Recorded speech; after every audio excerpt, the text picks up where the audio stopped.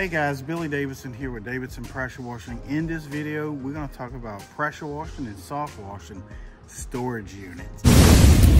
Alright guys, again, we're going to be talking about soft washing and pressure washing storage units.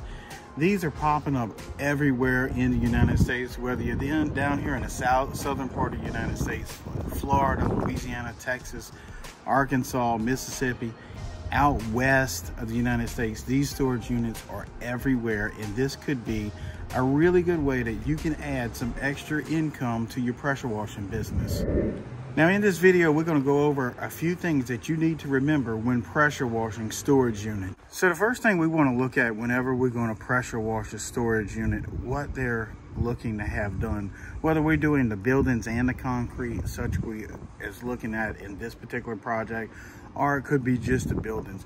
Number one thing that you want to look at as soon as you step out here on their facility is the feasibility of getting the job done. There comes a big problem with doing storage units. In most situations, storage units have very limited amount of water faucets on site. This storage unit only has 2 water faucets on a complete site. Now those 2 water faucets are kind of spread out far apart, so what we're going to be having to do is either run a lot of hoses to our pressure washer and our buffer tank. The second option we have is to have a water truck to bring us water to our buffer tank. That truck would have to be doing this multiple times each hour to keep our tanks filled. If you're running a pressure washer that doesn't require a buffer tank, you may have to run a very long length piece of hose and then put a boost pump somewhere in that line to boost the pressure to your pressure washer. All of this does add a little bit of headache to doing the job, and you must charge for this extra time.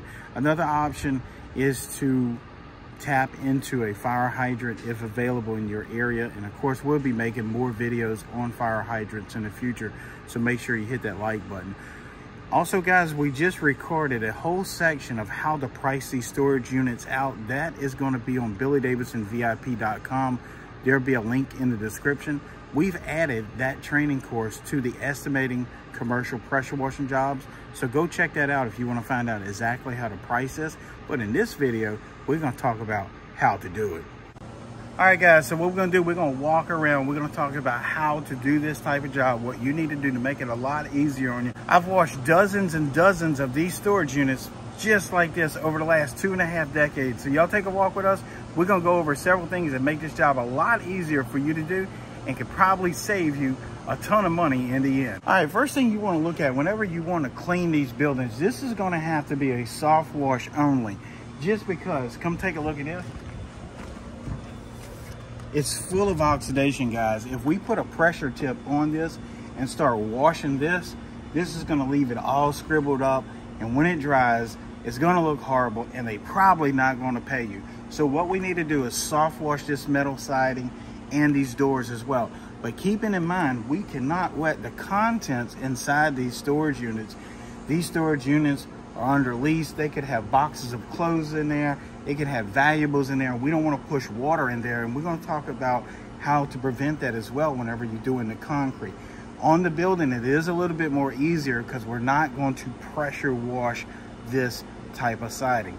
You also want to put that in your estimate. And if you put that in your estimate that you're not going to pressure wash this building because it could definitely wet the contents of the storage unit, that is going to set you apart from your competitors. Also, we want to put a tagline in there that we're going to make every effort not to have seepage inside of the storage unit, but we can't guarantee that no water will enter the storage unit. So what I would really like to do is come in here, and since this building is not horribly manifested with growth and mildew and all of this other nasty stuff, I think just downstreaming this building with a mild mix around a 1% is going to be sufficient enough to clean it. Now you will have to add a surfactant to your downstreaming.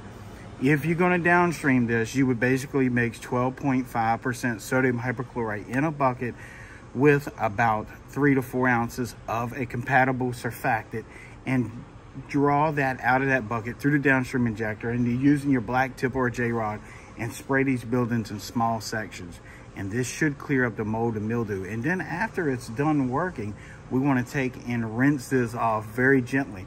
Remember, whenever washing these type of buildings, if that pressure spray would hurt your face, it will hurt the building. So we want to use a minimum amount of pressure, no more than about 60 to 70 PSI to clean this stuff up. If you use any more pressure, or if you get too close again, like I was showing you, that oxidation on this building is going to bleed off. The water is going to change colors as it runs off onto the ground, and it is the color of the siding.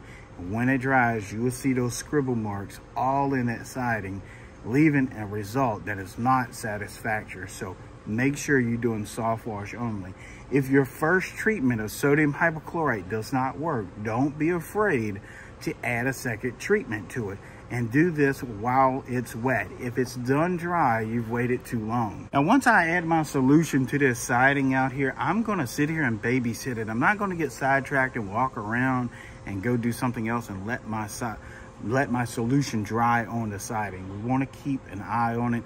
In this case, I would probably do about 150 feet at a time. That way I'm standing right here by it and keeping an eye on it. And as it starts to dry, if I still see mold and mildew, I can retreat it with my sodium hypochlorite while it's still wet. Again, you don't want it to flash dry on you, because that can leave an unsightly residue on the siding.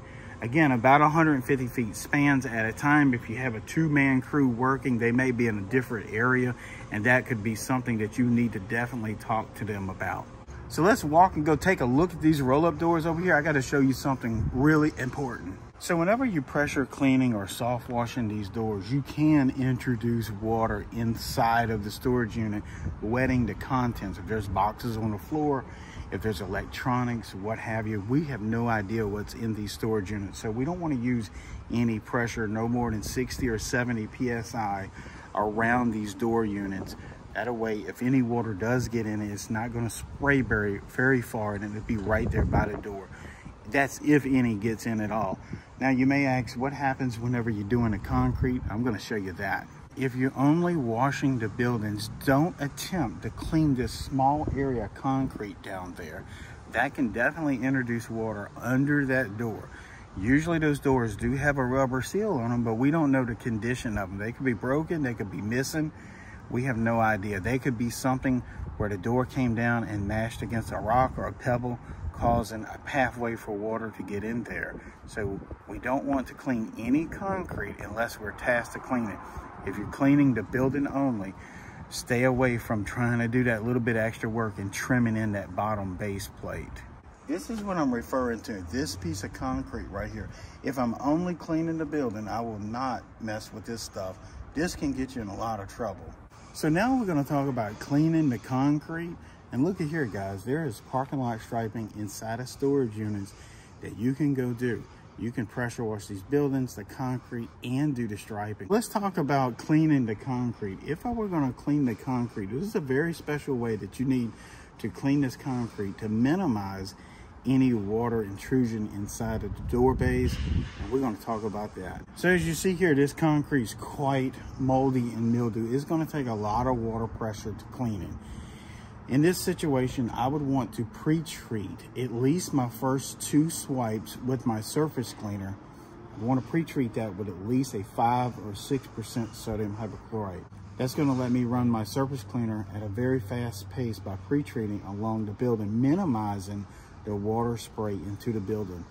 If we didn't pre-treat this concrete, we would have to creep and crawl with our surface cleaner really slow along the building to be able to clean the concrete.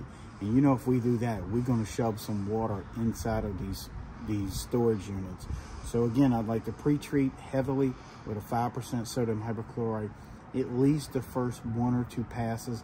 That way you can get away from the building and minimize the water that could creep under those doors. Now again, in our contract, we want to say that we're not responsible for pushing water or damages. If we push water inside the building, we're not responsible for damages. Now, legally speaking, I don't know if that's going to hold up, but at least we want to have that in the contract to kind of help cover us.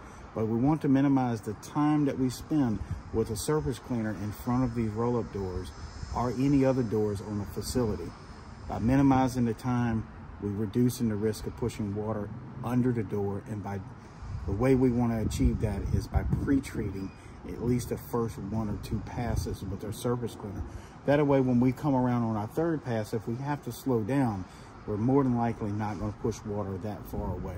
Now, if you want to pre-treat the entire area, you can pre-treat at least the first couple passes with 5 or 6% sodium hypochlorite, and then the remaining of the concrete, maybe dial it down to a 2 or 3%. But guys, again, just be really careful when pressure washing storage units. We often get these storage units to pressure wash by emailing the property manager or either the owner. Usually there's no one here. Usually there's no office. Usually they're gated.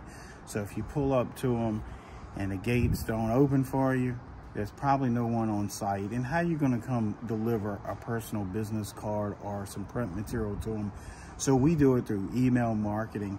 If you're looking for some help with email marketing, if you need some help doing it or needed someone to help you with it, get in touch with me personally. I know someone that might give you a hand with it. Maybe you can hire that person to send out some emails for your particular area. My phone number is on my website, billydavidsonvip.com. And don't forget to go check out our course on estimating commercial pressure washing jobs on billydavidsonvip.com, where you can also find the All-Pro parking lot striping course. There'll be a promotion for the All-Pro parking lot striping course down in the description below. Don't forget to like, subscribe, and I hope to see you in the next video.